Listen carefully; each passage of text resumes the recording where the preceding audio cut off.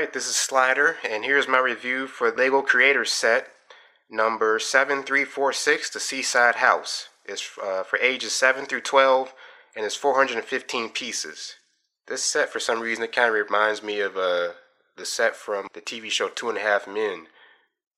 Do-doom, doom, do-doom, men. Normally this set is $50, but I got it on the clearance at Wal-Mart for $35. I think you can also get this set somewhere else, maybe now for $40. But if you got a ghetto Walmart like I do, you can get this thing for $35 in the clearance section.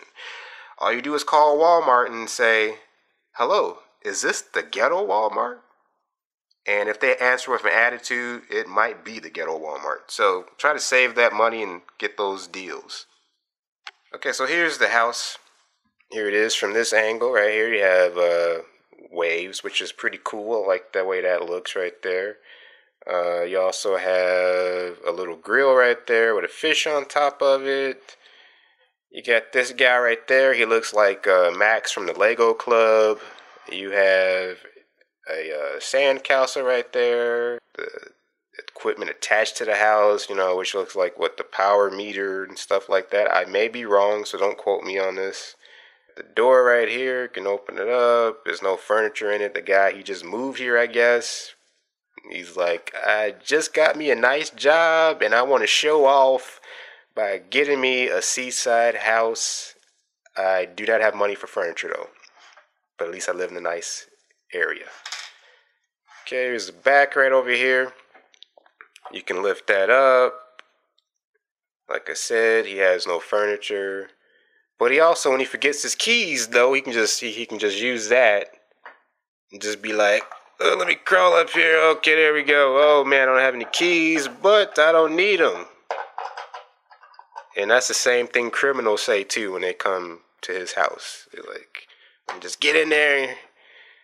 But there's no furniture, so it's nothing for them to steal. So that sucks. That would really be messed up if you tried to rob this place and you end up going to jail and you find out there was nothing in there. Okay, so here's the other side with the little window there. And you can also take the top off this house. Here we go. Bam, it removes just like that. And you can see inside of it. Like I said, no furniture. This is a pretty nice place though. And you can just attach it again right there. There you go. That's the Seaside House. You also get this little tree that comes with it. Well, you have to build it, of course, but it's a tree with a bird in there. For all you animal lovers. For spending $35 on this set, I really like it. It was worth it. It's worth the buy. I mean, it's got some nice play features for children. It's a nice build. It's fun to build it. I wish some of this was tiled off, though. Like, I wish they had the flat tiles on the roof up here, as you can see, but they don't. I might do that later on my own, though. I might tile it off better. So that way, if I ever have a Lego city, I can have this house like in a beach area, and it can look kind of like similar to the modular houses with all the tiles and stuff. So so that way you don't have all these studs showing up. It's nice when you got like no studs. I really like that look. So will I give this a buy? I would say yes. I would say, especially now, if you can get this set for like less than the retail price, you know what I mean? Because if I had to pay $50 for this, it would be, it'd be a herder, but like if you get this for $35, I feel like it's worth $35 to get this.